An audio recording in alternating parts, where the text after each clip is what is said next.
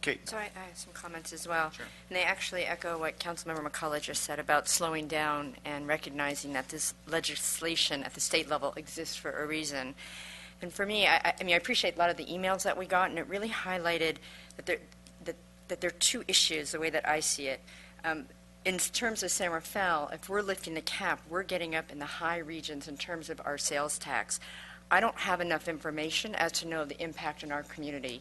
Some of the emails suggested there might be an impact to our businesses or our economy, or to maybe underserved populations, or to low-income populations. I don't have enough information on that. I would want to know that, because when I look at that graph of where we all are in Marin County, we're at the high end. So that, to me, it's combined with this issue, but it's separate. So I feel that homework needs to be done on our end.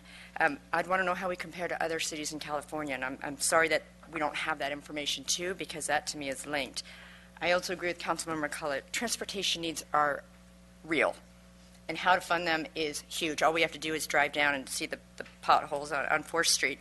But I also think that's a separate conversation from the sales tax, and I also would want more work on defining all the projects that need to be done. And I did want to say that I was grateful to the voters that supported Measure E, and we had an increase that was for a central facility here in San Rafael, and we were really thrilled that that passed, and we really thought a lot about that, and I'm glad that our residents saw that that was viable. So I would propose that we also slow down, and I love the idea of the Expenditure Plan Advisory Committee, and maybe that gets formed now, and they start to look at the current ongoing programs.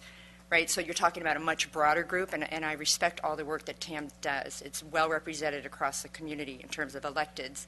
I like that idea of having kind of broad input into that. Maybe they help the TAM board look at, are all these ongoing programs continuing funded at the same levels or not? Because I absolutely agree those are difficult conversations to have.